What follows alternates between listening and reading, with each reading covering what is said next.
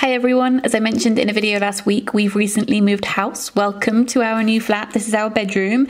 In between work, I've been stealing an hour here and there to paint the walls of our bedroom and living room white because they were very magnolia before and it was making everything look quite dark. So everything's looking very bright right now, which I'm really happy about. Actually, let me sit down and stop filming in front of the mirror so I can talk to you properly. We're going to be renovating the flat slowly over time. We're not really sure what colour schemes we're going with yet. Probably white walls with bright furniture. I'm very much into bright colours, you may have noticed, but for the moment I just wanted to make everything feel fresh, and giving the rooms a look of paint has certainly done that. I wanted to film a weekly vlog this week talking to you about what I'm reading, what I'm up to work-wise, but also showing you house stuff, because in my 2020 New Year's resolutions video I said I wanted to do more arts and crafts this year and asked for suggestions from you as to things I could try, ideally things that were kind to my poor arthritic hands, and you guys suggested lots of great things which I have added to a list in my notebook. But currently all of my arts and crafts side of my brain is being taken up with house things. So instead of showing you new craft activities that I'm doing, I thought I would show you some house renovation stuff. So part of this video is going to be sponsored by Skillshare, who I've been using when thinking about painting and upcycling of furniture. And I'll talk about that more later on. Today is Wednesday the 5th of February, and this morning I was in town. I had a meeting about some books that I'm currently working on, which will be coming out 2021 and subsequent years after that, which is very much forward planning, and you know how much I love planning, and it's just given me, I don't know, I feel very energized by that meeting, which is always really lovely. And it was great to see Charlie as well, who is my agent, who you will have met on this channel before. It's always great to catch up with him. We also saw a dog sofa, which I won't be buying for the flat, but it was very fun to see that out in the wild, and we independently both had taken photos of it because the sofa reminded us of our dogs. So that was quite fun. So this afternoon I'm going to take a couple of hours off work and start doing some work on the hallway, which I will show you in a second. I'll talk to you about some ideas that I have for it. And the reason that I'm taking a few hours out this afternoon is because I'm working late tonight, because I'm doing BBC 5 Live, which I do once a month, and that is from 11, I leave the house at 11 until about 2 in the morning. So I'm working late tonight. I figured I'm allowed to take a couple of hours off to do some painting this afternoon. So let me show you the hallway and what I'm thinking of doing with it. Okay, so this is the hallway. It's a very narrow space, but I want to do something with it. I don't know, when you step inside a place, you want to feel immediately like you're at home. And this is not screaming home right now. Obviously, we've got lots of boxes here because we've been moving, so it's become a little bit of a dumping ground. But we've rescued this table, which I thought would be a good hallway table. I can put a bowl on it, maybe for keys, or something. I don't know, I need to think about it. But this is what the corridor currently looks like. This is it's not really showing up in this light, but this is the magnolia colour that was everywhere. So I thought what I want to do is paint the hallway a colour called Tranquil Dawn. I love paint colour names, you know, like Elephant Breath and Grandma's Sweater. They make me laugh a lot. But yeah, this one is called Tranquil Dawn. I'll insert a picture so you can see it. And it's a Dulux one. So it's a light greeny grey. So I would like to paint it that colour, and then potentially paint the table a light grey. I'm not sure. I may keep it in its original wood and sand it. I'm going to see what the colour of the wood looks like once I have painted the walls. I've still got some white paint left over from when I was painting the living room, so I think I'll do a base coat of white because it's quite ragged in places. I'm sure I don't really need to do that with the very light mint grey, but I just think it'll make that colour sit better as well. So I am going to masking tape all of the skirting board to protect it, give the walls a wipe down, and then give it a base coat of white. I need to find a lampshade for that light, and I thought above the table a mirror would look really nice there. The carpet is the same carpet throughout the whole flat, and we're keeping it for now, but it has been completely eaten by moths, so don't look at it too closely. I'm not sure how finished the hallway is going to be by the time this vlog goes up. It depends how quickly I can get hold of things like mirrors and lampshades, but let's see how far we get. Let's talk books, because with me now is Jen Campbell. If it's as if you haven't got enough books piled on your bedside at this time of year in particular, I always find when I cannot finish anything because it's depressing, because it's January. We're going to talk coming of age books tonight, Jen. Yes, we are. And speaking of books being piled up by your bed, we've recently moved house in the past 2 weeks. I don't know if you can see in the camera, but I'm covered in paint because I've been decorating. I really today. like those dungarees, though. I feel like I actually wear dungarees a lot, and now this is my calling, decorating. I'm like, this is why I own so many pairs of dungarees.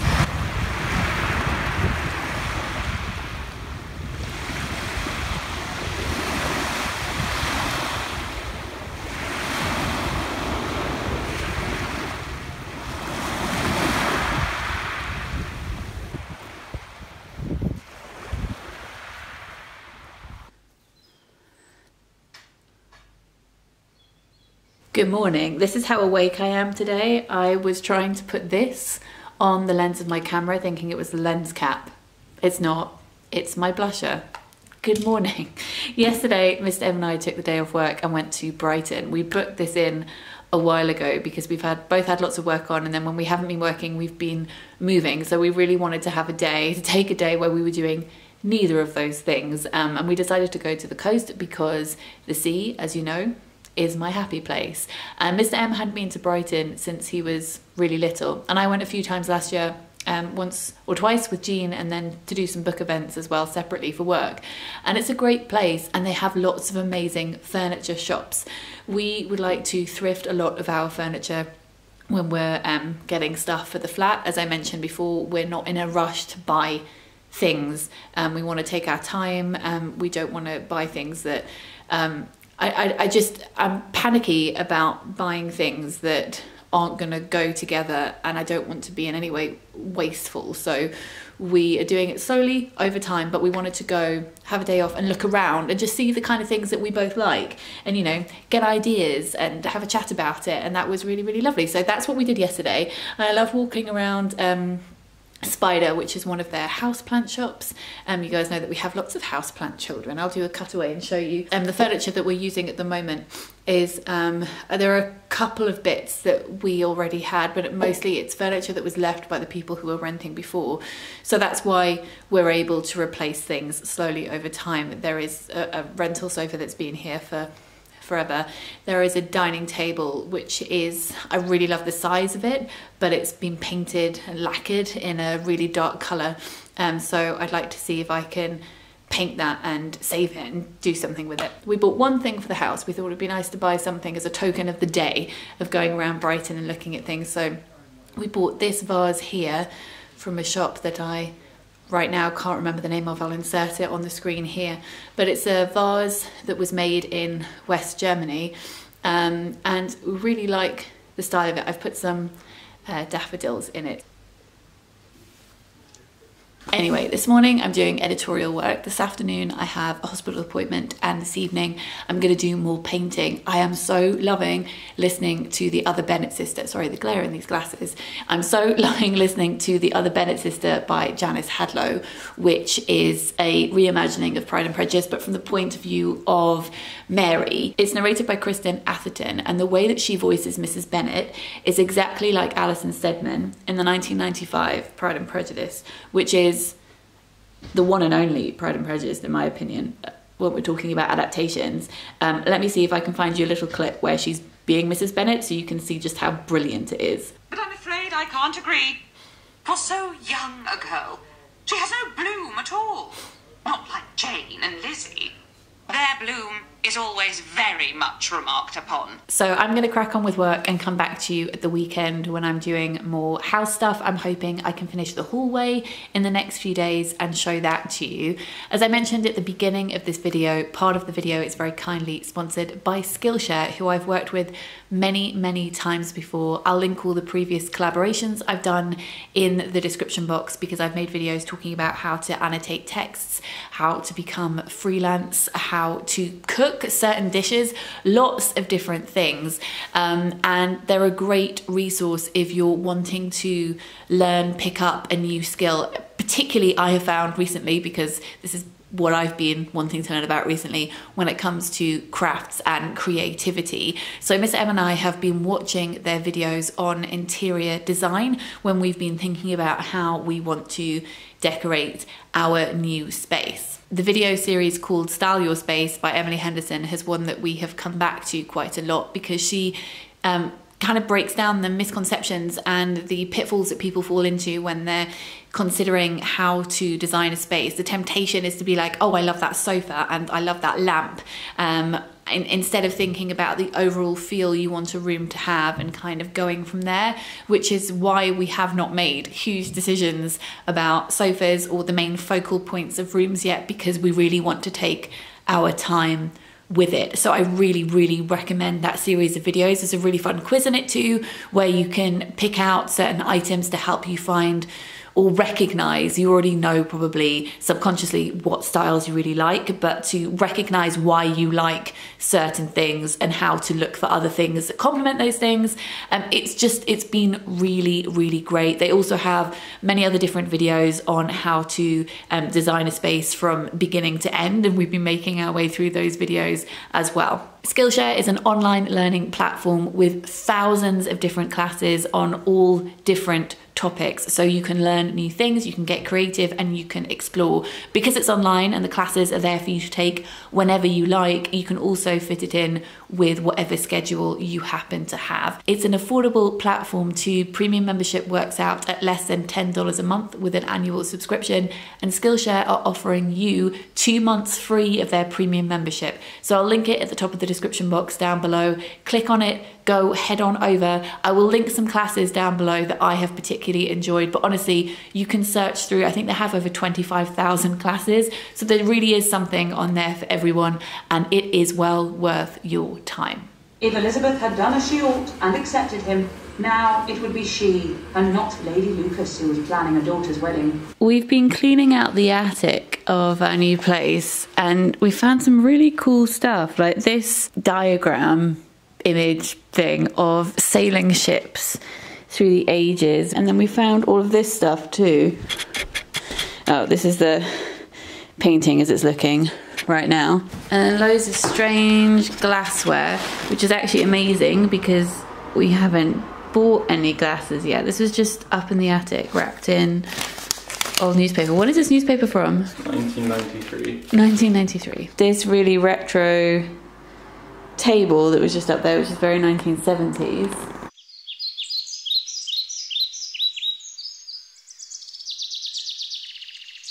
We've got Lena and Craig coming around for dinner and board games tonight, so I thought I would make that vegan bolognese that I made in my last weekly vlog, and some of you asked what the recipe for that was and how I made it. I don't follow a particular recipe, so I thought I would just quickly tell you what I do. So you chop up an onion and you fry that, then you add in this, which I think is really good. It's the Meatless Farm Company meat-free mince. It doesn't brown like meat does. It actually sticks to the pan quite a bit. I'm guessing because there's not as much fat in it, so I don't brown it like I would meat. I just put it in and stir it a little bit, and then pretty much immediately add 4 tins of chopped tomatoes. We're gonna have 3, so I'm gonna have to make do, but normally I put in 4. Then I add 2 of these, which is the Knorr stock pot. These are the vegetable stock pots. A splash of water, a splash of red wine, salt and pepper, and 4 bay leaves, which I don't have on the counter, but I think hopefully are just in the cupboard. And then I simmer that all together for about an hour, making sure to stir it regularly because it can stick to the bottom of the pan. You want it on a very low heat. Then after an hour, add in a punnet of chopped mushrooms and then cook for another hour, adding in more water if you think it's necessary. Oh, I forgot to say also, when you add in these, you add in some tomato puree and some garlic puree as well. And after 2 hours, it should be about done. And if you can make it in advance, preferably even the day before, which I'm not doing today, but I'm trying to do it a few hours before they get here. It tastes better the longer that you leave it, like most stews or curries. And then you serve it with spaghetti. So that is what I'm making today.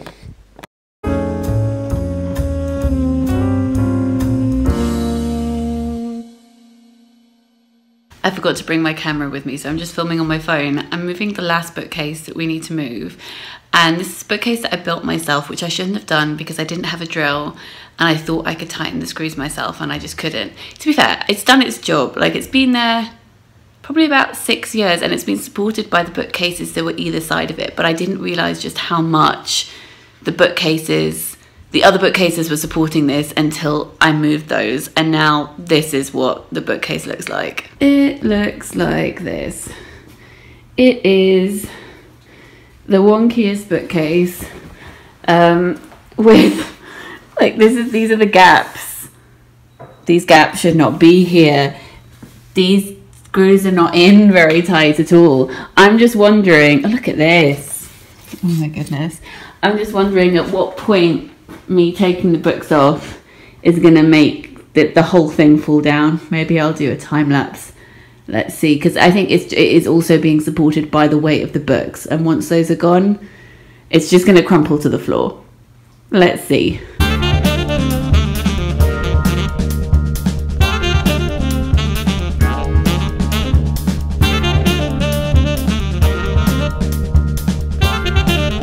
Painting is all done, so it looks raggedy at the edges because I've still got the masking tape on, and once it's all dry I'll take the masking tape off. I know I said I was thinking of painting this table, but I actually think I like the colour of it against the paint, so I think I might keep it like that.